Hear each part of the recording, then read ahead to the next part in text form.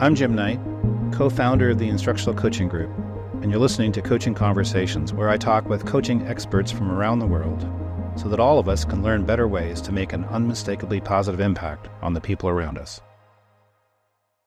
Dr. Richardson, it is great to see you again. You've been a friend of ICG. I'd like to think of you as a friend of mine for more than a decade. We're in the book Focus on Teaching, came out back in 2014, and you created the course Coaching for Connection, Certainty, and Autonomy for Radical Learners. You've presented at TLC many, many times, more than 5 at least, I think. And you're a coaching leader, guiding coaching programs at Hampton Schools, Virginia. You're a leader at Virginia ASCD. You're just an all-around force for good. So I'm super grateful that we're going to have this conversation. Thank you so much. Glad to be here. So what have you been up to since the last time we talked? I know you've got a lot of things going on, so I'm curious to hear what's new. A lot of things are going on. First, personally, I'm a grandma now. Congratulations. Thank you. My oldest son and his wife, who used to be a student of mine when I was a principal, have a baby girl. Her name is Amora. She's 7 months, and she got very tired of crawling after 2 weeks, and so she's already trying to walk. So That has been a life-changing personal thing going on. My middle son is graduating from college. So lots of family dynamics adjusting, but all for the good. So professionally, there's a lot going on with a lot of change, a lot of adjustments to funding sources, especially for coaches, as I'm sure you well know. A lot of push for wellness and leadership. And so it's been very exciting to be in the educational space. You know, I still like to be in public ed so that I can speak about what's happening and what's happening now. And so just being able to be a resource for people, divisions, coaching leaders, whatever the case may be. And it's been really an honor to be able to speak to not just instructional needs and learning needs, but instructional leadership, whatever it is, because there are a lot of impacts with our novice teacher pipeline, as you well know. And so that has changed the face of the classroom in a lot of different ways, which then does impact the way people, especially instructional coaches, support teaching and learning. So that's what I have been up to this last year since we spoke last. Could you share like one or two things that are fairly specific you're doing with instructional leaders? What are big things you're working on?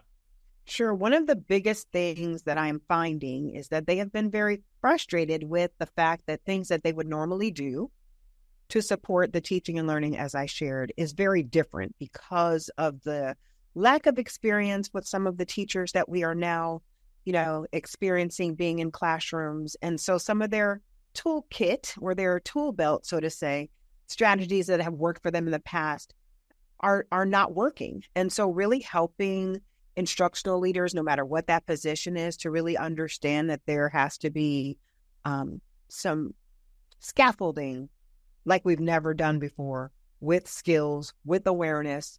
I have found with instructional leaders, we like to send new teachers or, new staff to go watch a classroom. But, all of the research shows if a person is not aware enough to know where they currently are, then it's very difficult to look at another example and make the comparison to then make the step towards moving toward that example. So I know that was a lot, but really helping people understand it is a real true thing that people are unaware. And when they're unaware, they really cannot see where they are in their practice, what skills they do or do not have.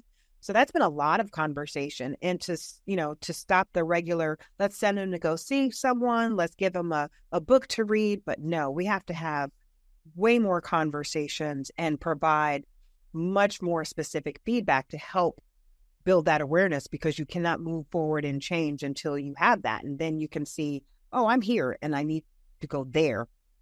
That is huge. And that's been a very critical conversation that I've been having with a lot of people across the country as I'm supporting them, not just where I am. Yeah, we're putting it like this. Where am I now? Where do I want to get to? how am I going to get there? And where I want to get to is going to be what's the change I want to see in my students. And then once I've identified what I want to see in my students, what are the strategies to take us there? And then that just gets you started. Then you have to be in there and help the person make adjustments, make adaptations, be a learning partner with the person, instructional coach or whatever. For leaders, it's harder because they don't have as much time. They can't, spend an hour a week with every teacher. Yes. So, especially like a high school. So figuring out, but knowledge that you can't put it into action isn't all that helpful. So coming up with that actionable knowledge, that's the key thing.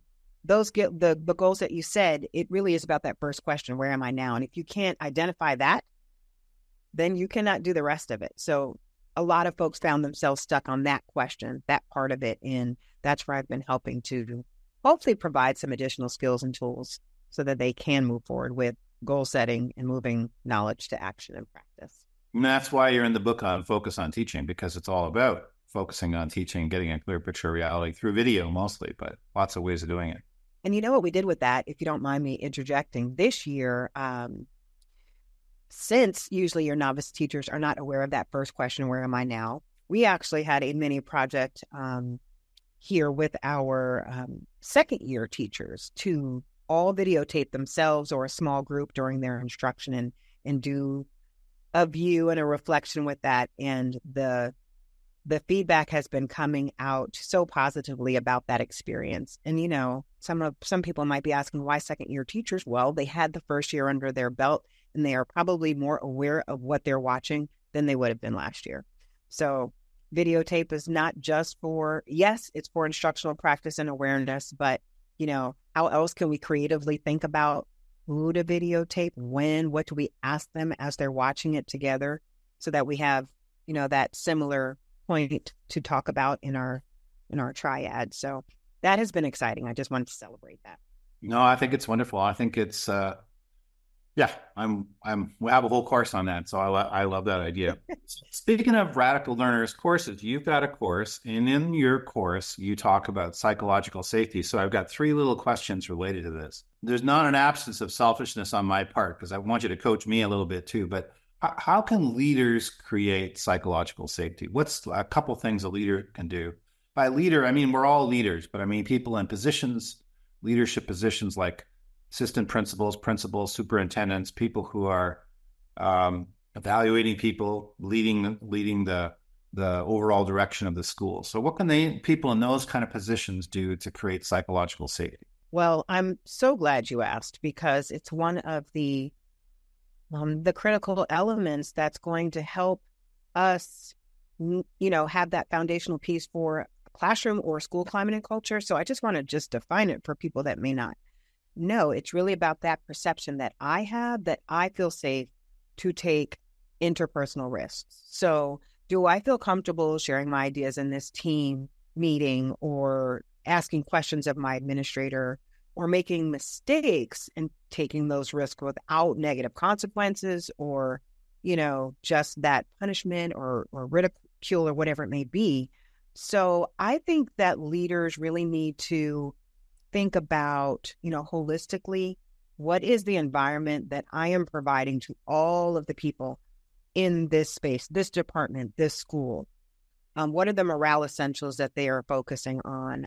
How are they encouraging communication? But a big one right now, especially in this very tense time before the election and different things that are going on, how can a leader or anyone value the differing opinions and ideas that other people have? It doesn't mean that you always have to host them all in a space, but how can you value the perspectives, hear the ideas, and not only that, hear it, but then empathize and understand in order to properly support them and move forward. So I think that's one of the biggest things leaders can do, and however you define leader.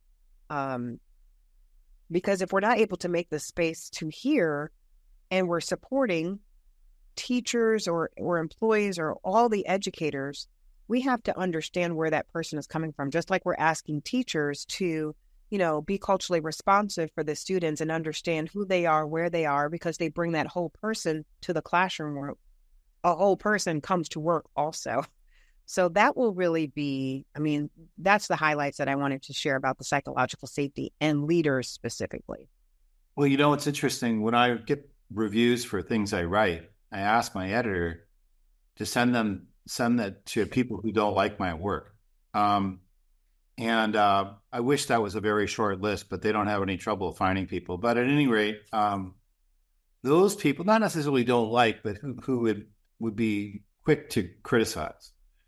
And those people give me much better information than people who love my work. And because people who love my work just say, well, this is great, don't change anything.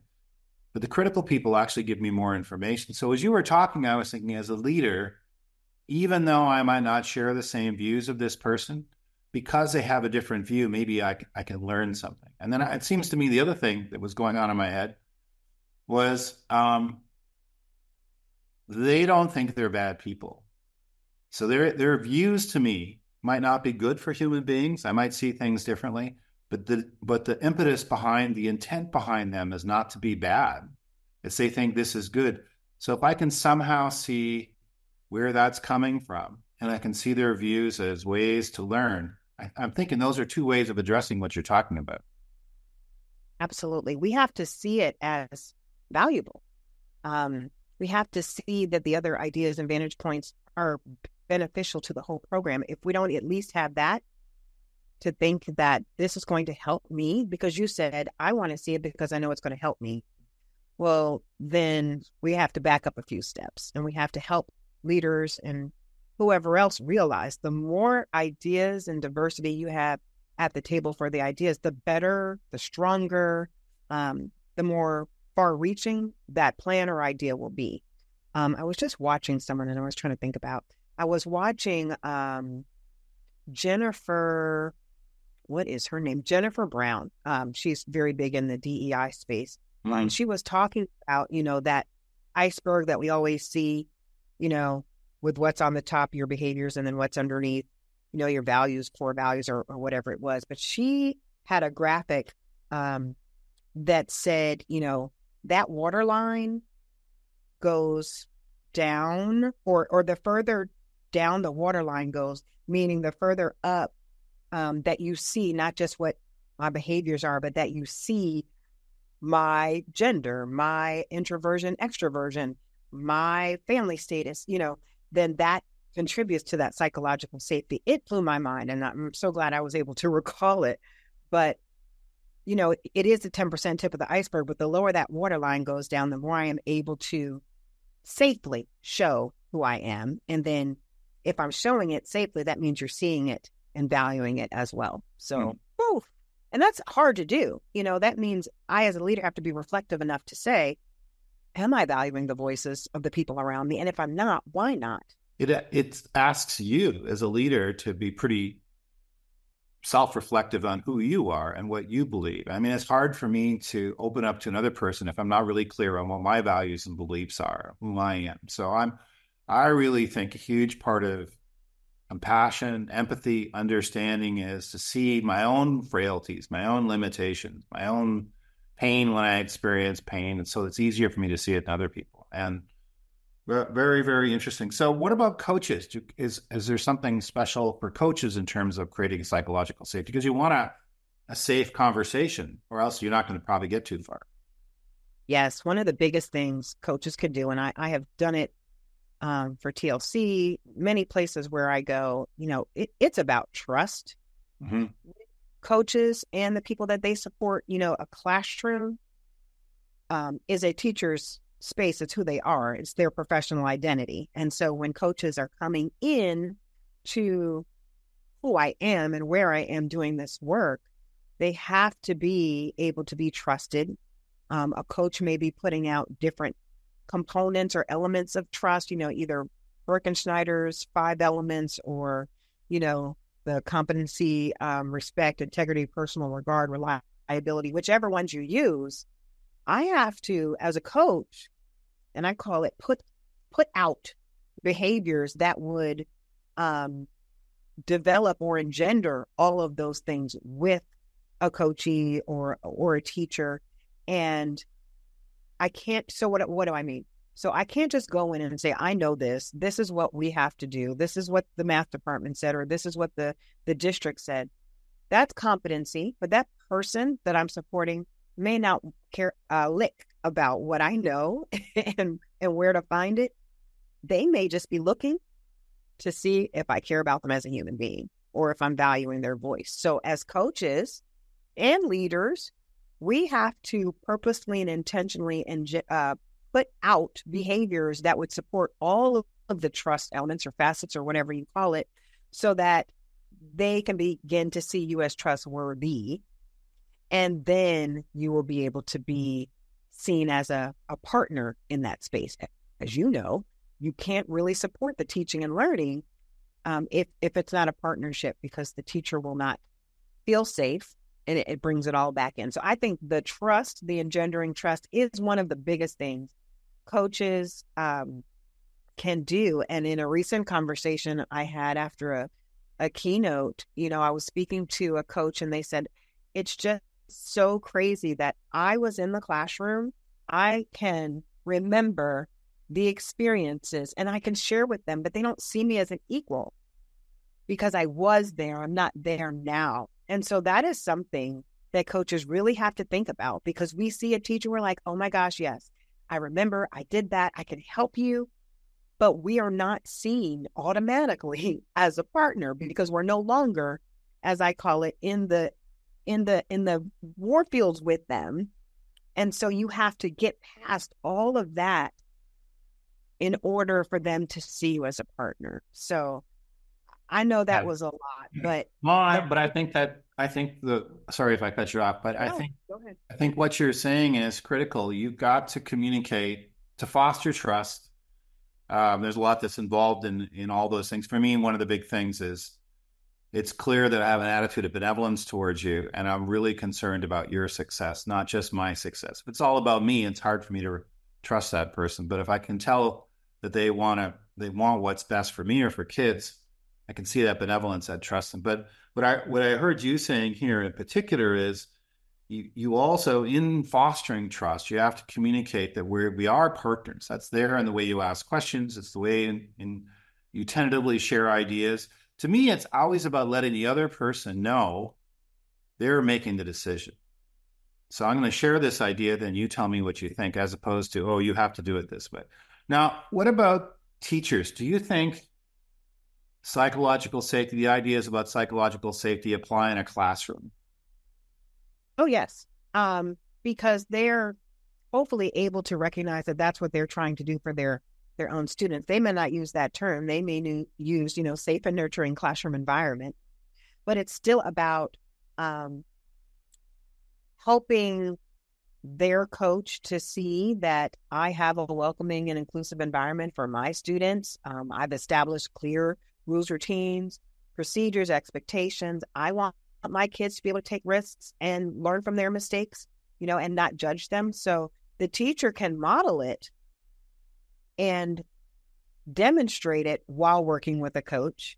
And so hopefully they'll be able to put themselves in the driver's seat, so to say, and then recognize that they're now also in the learner's seat with their coach.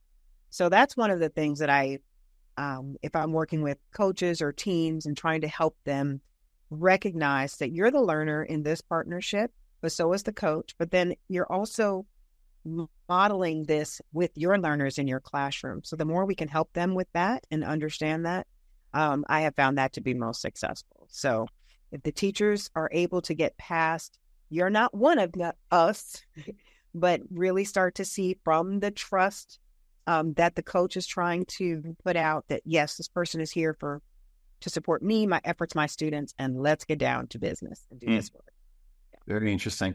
Now, another part of the course you wrote was about autonomy and control. So can you tell me why you think autonomy, it's interesting to put those two words sort of side by side, but why do you think professional autonomy is important? And this is coming from somebody who's written a lot about the power of it, but I'd like to hear your take. Well, autonomy, when I spoke about it in the course, I was really making the connection to the fact that it is one of the things that our brain needs in order to feel safe. And so when we think about autonomy, usually people are thinking, I have all of the control in the decision making that I'm doing. But sometimes it's just about owning the work, because, none of us in education are going to work and making it up, right? We have standards, we have expectations, we are following federal, state, local guidelines, whatever it may be. So I have to understand, for my brain to feel safe, what is in my span of control, what is tight, as we say, PLC folks in the divorce used to always say, what is tight and what is loose. Once somebody knows, okay, this is tight, this has to be done, then I can decide, oh, okay, but it's loose for me about how I do this. Excuse me, when I work with the coaches, I always tell them, the more you can peek open the eyes of the teacher to see where they do have their personal autonomy, that is where they'll be able to foster their own creativity and innovation, because that is where they can set loose. So it doesn't just mean I'm all willy-nilly doing whatever I want, whenever I want, but within and identifying what is in place and has to be, my professional autonomy is where I can spread my wings, put my own voice on it. 2 third grade classrooms next to each other following the same curriculum may have 2 completely different looks when you go in one of those rooms and then out and into the other one, because of where that teacher is able to put themselves in there. And again, because who we are should match as much as possible what we do, the work that I do with identity, the more that I could bring me into my work, the more resolved I will be able to be when conflicts might come in the way. Very cool. Yeah. So do you think there are misconceptions about autonomy? I think you're already kind of alluding to them, that it's just like it's willy-nilly, do whatever the heck you want. That's not what you're saying. But are there any other sort of common misconceptions about it? Some misconceptions are that it should be understood. I've heard that in many places, like, coaches will come or teachers will come, and a response might be, well, it should have been understood, a particular, expectation. But if the expectations or the tight things are never communicated regularly, often, and in multiple ways by whoever decided that was what needed to happen, then there is a lot of confusion. I won't call it a misconception, but it has to be explicit.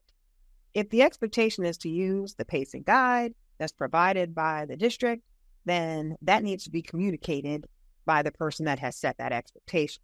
And that helps coaches, especially coaches, be able to go back and say, oh, okay, so the expectation is ABC. What would you like to do given that information? So that is one of the things that is most critical that I talk to coaches about. And I say, well, who told you that you guys had to do that? So they'll say, nobody really said it, but it's just understood. Okay, no, let's get clear on that. Are we sure? Because sometimes, as you know, de-implementation, have we taken anything off? And if we never explicitly say that either, oh no, we're not doing that this year. Have we said that? Are we not using something? Because what appears is that every year there's something new. Have we ever taken anything off? So that is something that could so help professional autonomy, is when whoever it is that is in charge, whatever level that is of education, even if it's in the classroom or at the school, let's be explicit about that so that people do know where they will be able to exercise their personal autonomy. This might be taking it too far, but I'm wondering if what you're saying is this, that if there are expectations that I want others to do, the responsibility is on me to make sure they know it. I shouldn't just send an email and say, well, I sent an email. Didn't you read the email? I should make sure the way I communicate expectations has landed. And we all know, if we lead workshops or in the classroom or whatever, you can say it, but it doesn't mean that people will necessarily hear it. I don't know. I mean, I've never probably ever done a workshop where I haven't said, here's what you need to do. And then 2 minutes later, what is it we're supposed to do? So does that sound right to you, that the expectation is on me, the leader, to make sure that other people get it? Yes. Strong. Yes. And I'll tell on myself, I was a building leader. Sometimes it's not comfortable to share what it is we want people to do. Sometimes it's easier for me to pass that communication on down to folks like coaches. And so sometimes coaches are the ones telling teachers what they should be doing, what they have to do. But if I'm your partner, it's going to be hard for me to tell you what you have to do. I'm not even the one that decided that. And it's not about passing the buck. It's about being able to say as a coach or support of whatever area, the expectation is this. This is where it came from. And hopefully also communicated in that is why. That's one of the biggest things that teachers need in order to understand why they have to do something. Is it just a laundry list? Or, the research shows, I was just talking to a group about teacher collective efficacy. Here's the research. And so in order to be able to maximize the opportunity to have teacher collective efficacy, then we want to make sure that we're doing this, and this. So what is best to do, and I'm trying to be really careful, is we don't want to pass on communicating the expectation to someone who didn't create the expectation, because it makes it difficult for them to support the next group of people in putting that expectation into practice. It's best if wherever that decision came from, they communicate it so that we're able to, as results coaching training says, hold up that standard and show people where it came from and why that's best.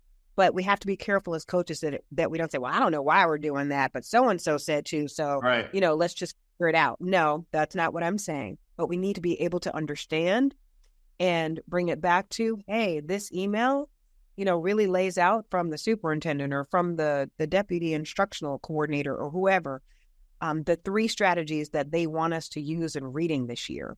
And so what do you know about those strategies?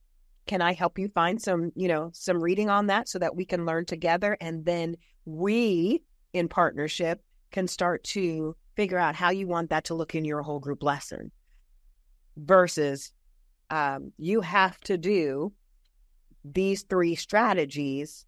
I didn't see it in your lesson. Did you hear the difference between those? The partnership approach versus I'm just be directive. And teachers will never receive that level of directiveness because that's not my role as a coach. As a coach, I'm there to support you, not direct you. So I want to make sure that I find where the type came from if it wasn't explicitly communicated.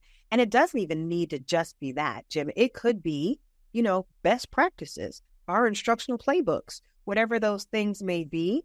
Where are they? Do we have them to be able to show, remind, bring back? Let's look at 3 best practices for supporting our, intervention groups. Which one might be advantageous for you to try with your group? So that's just one of the things I'm telling you. I know I talked a lot about it, but that's one of the biggest things that can happen to promote the partnership is that the expectations are clear, communicated, the why behind it, and then I, as the coach or support specialist or whatever it is that, instructional lead, team leads, can then be in one accord with you. We both understand this. Where do we go? What do we want to do? What's tight? What's loose? Well, it applies in the classroom too. If our expectations aren't clear, if our explanations aren't clear, it's not going to happen. If you can't explain it clearly and they don't hear you, it's not going to happen. One of the biggest things I hear, because I talk a lot about autonomy as well, is how do you balance out coherence and autonomy? And so I'm wondering what you think. How does a leader bring those 2 things together? Or do we say actually coherence doesn't matter? All I need is motivated teachers. So I'm wondering what you think about how those 2 pieces hold together. I mean, I think it is very similar to what I just said. How do we figure out what it is that the organization is asking for the school, the district, and set the clear boundaries and expectations, and then also be clear on what the flexibility is for the individuals so that they can approach it with their unique perspectives and ideas within the parameters. So that I believe it's the same thing. Where is it tight? Here's where we're going. Here's what we're doing. Here's what the strategic plan is saying. This is what we're going to do. And then we're communicating the expectations. And now where can I flex my muscles? Where do I get to put in my, personal approach to it or my style or my idea within the parameters? And, the research, even with students, as you give them too many choices, it's very flustering. if you have this limit of choices or this space to be able to have that choice, then that is most productive for people. And the way I've been thinking about this recently, and you're kind of reinforcing my thinking, is whether you like it or not, people have autonomy. So no one's going to do something unless they choose to do it. So you can say, well, I'm going to tell them and they better do it. But we've all lived through program after program where this is what you're going to do, and it doesn't happen because without choice, it does. So I think if you want real coherence, you have to acknowledge autonomy, and you have to set things up so people are going to choose to do what the coherent pattern is. Without acknowledging that, it's pretty hard to move forward. In other words, autonomy is an essential part of coherence, giving people autonomy so they can choose. Otherwise, it ain't going to happen. And we have to have a sense of autonomy in order for our brains to feel safe and to move towards people, from David Rock's research. So if someone is feeling up against the wall, they're going to find where they have control, because that is what we're going to naturally do. So we want to be able to help people have, the decision-making in areas where they can and direct themselves where they can. But if you don't have any autonomy, people will begin to search it out and find it in the best ways that they can. Yeah, I said you have to have autonomy for coherence, but you probably also have to have coherence for autonomy. It probably goes both ways. Without those structures, clear expectations, here's what we do, here's what we don't do. Let's just say do whatever the heck you want. Might be kind of fun, but it's probably it's not genuine autonomy. So that's a great point. You mentioned earlier on, these are troubling times. And I would say we're living through twin plagues, at least, multiple plagues, really, because there's concerns about the climate and the future. But two things in particular, to me, are polarization and misinformation, which kind of feed each other. We don't have a real sense of what's real and true and certain. And so we look for something to hold on to feel grounded. And then that means we seek out more, and our computers are giving us support to do that. So we are sort of teaming up one against the other, one group against another group, increasing polarization, increasing lack of clarity. And that makes people angry and sad and traumatized. And so I don't know if you're seeing it this way, but I'm just seeing a lot of educators a lot of people, not just educators, who are not as joyful as they've been in the past, and maybe it's a lot worse than that, maybe struggling. So how can we help others when we see them having a hard time coping with what's happening in our world today? That was such a big question, and I'm trying. I know. I was just thinking, I'm asking to solve the world right now. Well, I will make a connection to what I am seeing in some research and data that I've come across recently. I want to put one word on it. I want to put belonging. Yeah.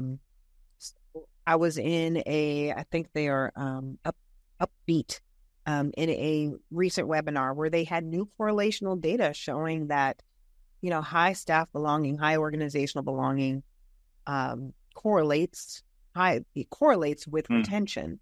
And so when I'm thinking about what you were saying, I was thinking about, sometimes we have those conflicting conversations, or those very sharp, intense situations.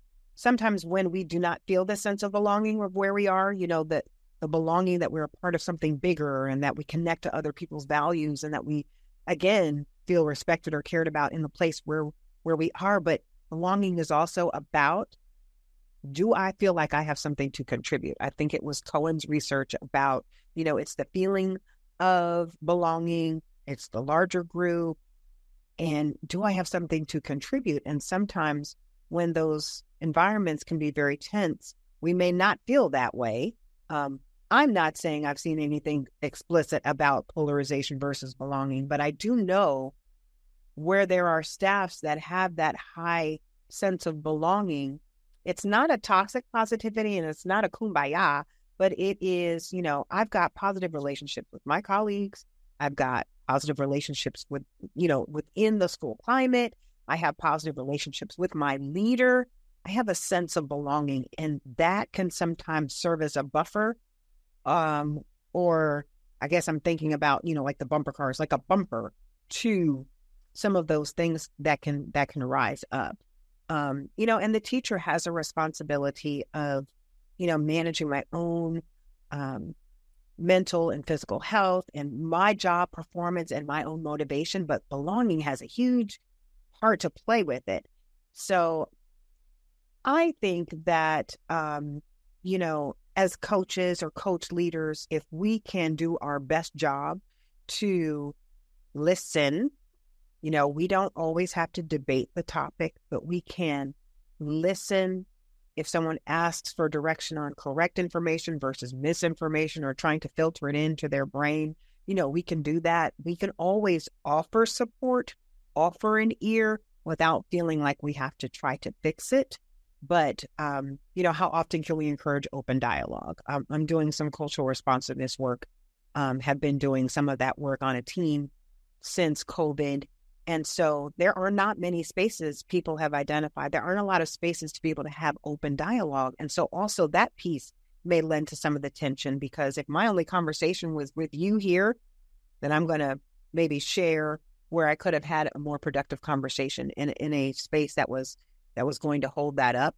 So open dialogue, how can we help people just think critically? And as coaches, one of the biggest things, and it connects to my session I'm doing for you, one of the biggest things we can do is be intentional with our questions and not necessarily lead people down certain roads with our questions, but just to help them be more mindful about their own thinking, their own being, their own actions. So I don't know if we can solve it. I don't know if I said I could provide a strategy to solve it, but one of the biggest things we can do is listen and to help give back what we're hearing to people. Sometimes they may not even realize what they're saying until they hear it back. And like, oh no, that's not what I meant. Oh, well, that might be what you said, or that's not how you said it. So that's why coaching is so powerful with all of the communication skills, because if we can just open, have a safe space, that's my model, a space. Coaching is a space for people to think, grow, and create, then we can give that back and hopefully help to minimize some of that that very difficult waters to swim through, especially now. This is when my phone starts ringing off the hook. From now till November, I'm going to have calls. My mentee didn't do this, and I can't believe that they want to vote for someone. I'm telling you, it is the season, and I try to provide, well, did you talk to them? Did you listen? Or did you just try to go ahead and defend your own stance versus just being open and just being there to hear it and to support people? It's hard because, we want to defend. We want to, to share our part. We want to get in the conversation. Sometimes it is just about stepping back and just recognizing I'm going to give this space to this person. It's not about me. Margaret Wheatley, in her most recent books, she talks about creating islands of sanity. And I think that's kind of what you're talking about. It could be crazy out there, but at least we can create this setting where we feel like each other has each other's back, where well, belonging. Your word is a really good one, belonging. Now, I have this question I asked you last year, so you could just repeat the same answer if you want, but are there a couple, one or two or three good questions, practices, strategies, tools, things you could say that they would really help with respect to coaching or happiness, or coaching and or happiness? So what are some thoughts you could share that we could use, things we could use, whether it's a question or an idea or a strategy or whatever?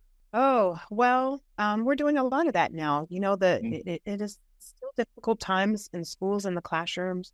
So, one of the biggest things that we can do and ask people about is, why they started doing this in the first place, and remind them about that, their why. Your why is your personal GPS. And if I can still find my why in the midst of this, and that's one of the biggest things that, that you can ask someone, what is it that you want for your kids? Those forward-facing questions, forward-pointing questions. And it aligns with, all of the peers' goals, everything. Where do you want this to go? What do you see happening? But I have found this year I've had to ask a lot of, why did you go into education in the first place? And you always get that, oh, I wanted to so-and-so, or I wanted to be a teacher ever since I was 3, lining up my Right. baby dolls and teaching in the Right. backyard. And then you have this, okay, so if this is what you wanted and this is where you are, how can we best overlap that and just help them remember the passion if it's not there anymore? Sometimes just the awakening of the reality of teaching sometimes is difficult for folks, and to help them, just grapple with the reality and help them make those connections.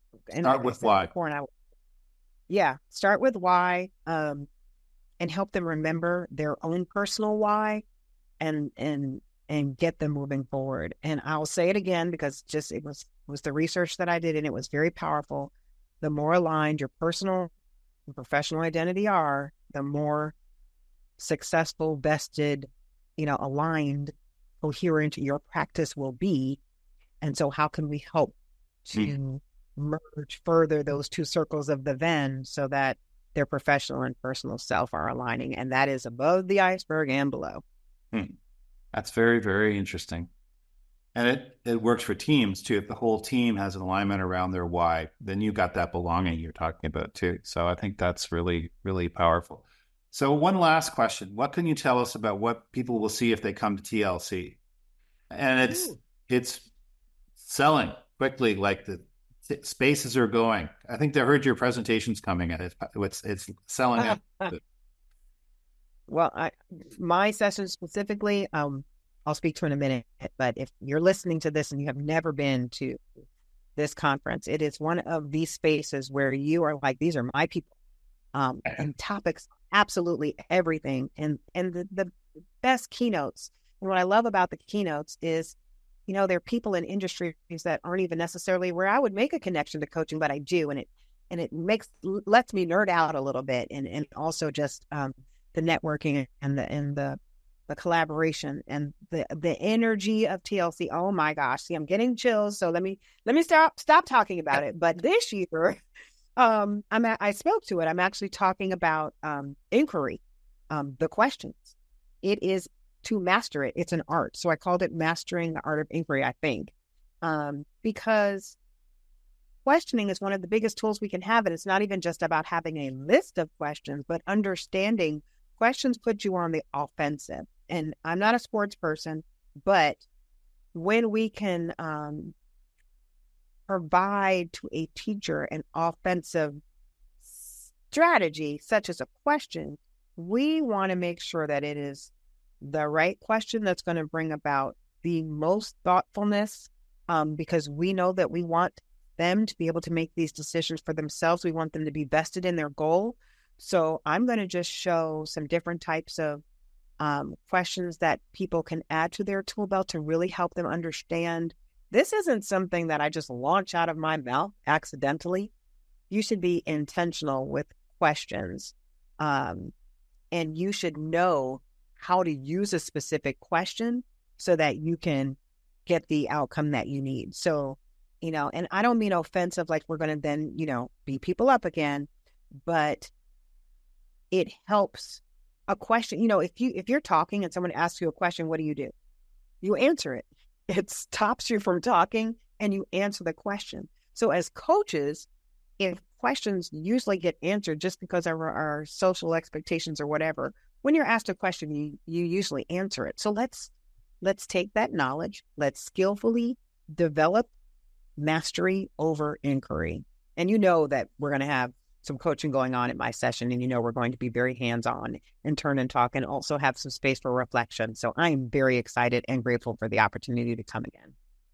Well, people always love your presentations, and I love the chance I get to learn with you now more than a decade. I'm grateful for your friendship, grateful for your ideas, and is it possible to be grateful for the future? Anyway, in my mind, I'm grateful for what's going to happen next too. So thank you so much.